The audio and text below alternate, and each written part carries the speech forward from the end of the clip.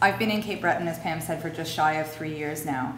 And in that space of time, I've spent a lot of time thinking about the visual arts on Cape Breton Island.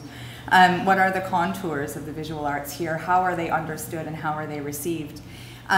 So this casual investigation has kind of led me to address the question that I'm here to speak with you tonight about, and also talk about a project we're doing at the gallery. And that question is, what does contemporary art have to do with Cape Breton? So an important part of my very quick discussion tonight is defining contemporary art, because it's not just art that's contemporaneous. It's not just things that are being made now. It's a way of thinking about art that's been around basically since the Second World War, but that's really come into its own in the last sort of 20 years, 30 years.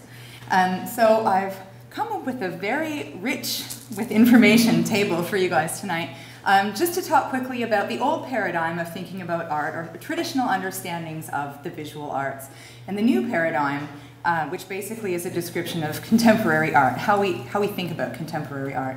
So the old paradigm is largely what I think the general public is entrenched in when we think about the visual arts. It's based in the object. It's thinking about and exploring the possibilities of the materials or the medium.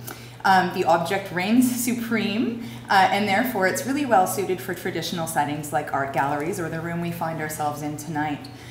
It's also generally commodified or consumerist, so it's something that can be bought or sold.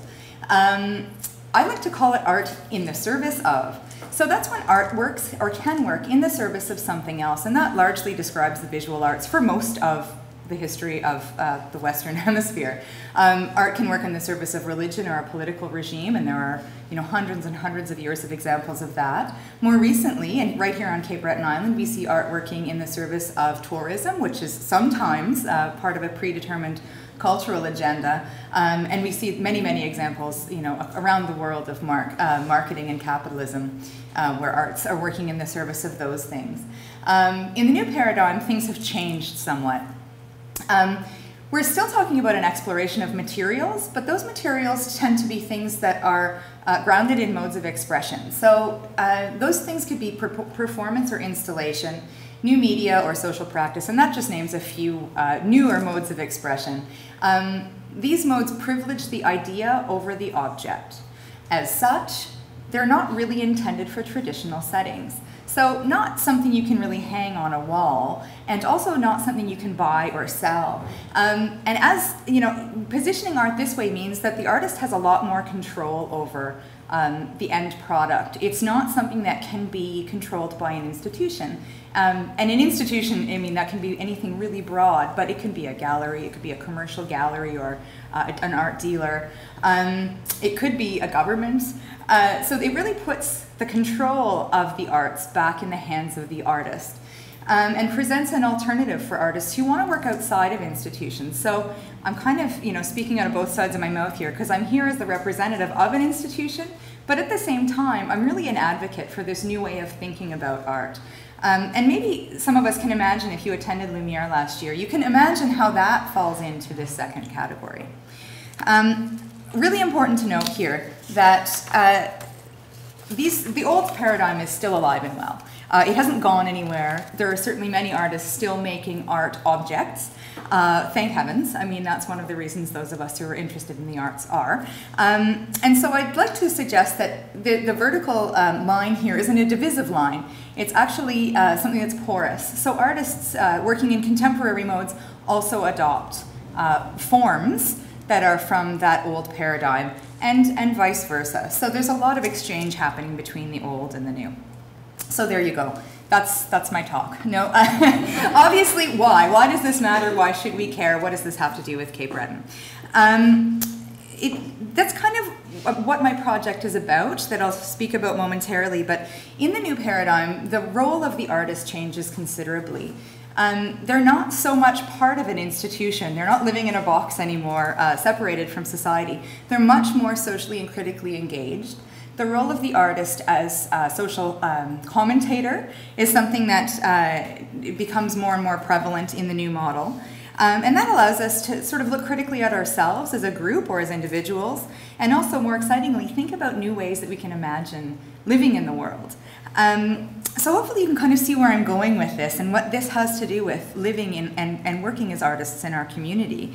The role of the artist can become quite central to any society, particularly in times of transition or upheaval or change. So in mulling this all over, I've come to the conclusion that there's a real gap here on the island in terms of the infrastructure and support that contemporary art practitioners have access to. And this in turn, can result in the outmigration of a lot of young artists who want to work in a contemporary mode. So what do we do about this? How do we address this gap? And that's really what my project is largely about.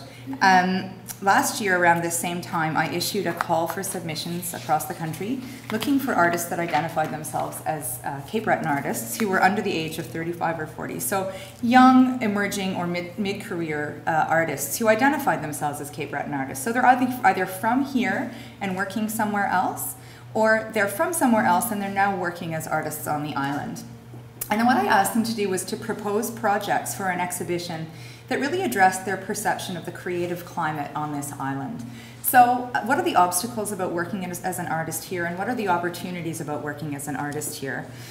While some artists obviously thrive here, others have to leave to determine their creative paths off the island. So I wanted to know, what are the factors that contribute to this? What are the ideologies that artists find themselves working within here? And the resulting exhibition is something that I think paints a really interesting portrait of the island, and probably one that we're not quite as familiar with as, for example, the things we see around us tonight. So there are 8 artists who are involved in the show, which will be taking place from the end of August to the beginning of November, so basically the fall months of this year. And the artists who are involved come from as far away as the UK. There's one from Vancouver, one living in Saskatoon now, one in Toronto, 2 in Halifax, and 2 who are living and working here in Sydney now. So in addition to the exhibition itself, what I'm really hoping to do, and I'm hoping all of you get involved, is to offer a lot of programming around the exhibition to animate it, and to continue having these kinds of discussions so I don't have to talk so fast.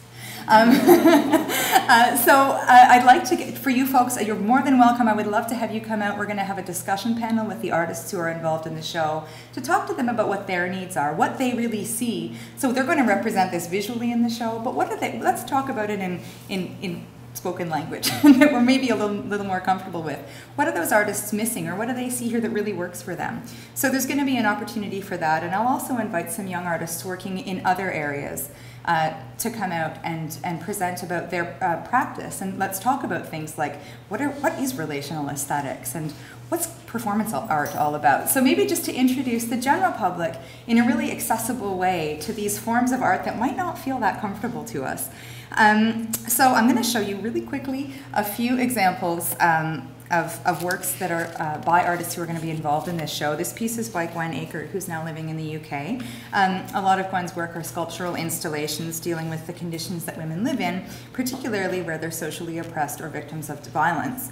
And Gwen links this to concepts of freedom of voice and expression for female artists living in this community. These are textile works by Carrie McClellan, who's now living in Toronto. Carrie's work in this series, called Granite Planet, examines her concept of home, particularly what happens when that concept becomes fractured. In this case, she's represented her home that she grew up in from 1986 to 2005, which is in Inverness County. And then she's got these iconographic symbols of cranes that actually stand for her father when he was working around the country. She's found interesting ways of representing her relationship to the island graphically and through textile. These are images by an artist named Donald Roach, who's now living in Saskatoon. He's a painter, and I would describe his style as sort of a new social realism. So as you can see here, these are not your standard depictions of Cape Breton Island. They're not romanticized, snapshots of Cape Smoky. And he does not romanticize the New Waterford, where he grew up, of his youth. In fact, he really resists the urge to engage in the tourist gaze through painting. And Roach describes the figures that populate his works as embodying the profound social and demographic shifts of many small post-industrial Canadian communities. So he's situating his own practice not only within the contemporary painting movement, but within the national context for social change. And this is an example of a work by Sarah Roth, who's in the room. Ooh, go Sarah. She's screen printed wallpaper, and what's really exciting about this, I think, is that Sarah's use of repetition obviously presents us with a really decorative design, but that design disguises the figures that are in there. So I don't know if you can see, there are figures of animals and more cranes in this work. So this kind of creates a tension between what she's made. So this is decorative wallpaper, but then the stories that that wallpaper can also tell us. And there's, I think, Sarah's wallpapers that I have seen can be both gritty and kind of whimsical. So Sarah is from BC originally and has moved here and is working successfully as an artist. And I think she's a great example of a different kind of perspective. And maybe in Sarah's case, we could characterize that as something that's an amalgam of mythology and also just sort of an outsider's observation. So I'm done. Thank you for bearing with me. I'm sorry I spoke so quickly. I hope that you'll all join me this fall for The Glass Is, which will be opening on August 24th. I'd love to see you all there and for continued discussions on this topic. Thank you.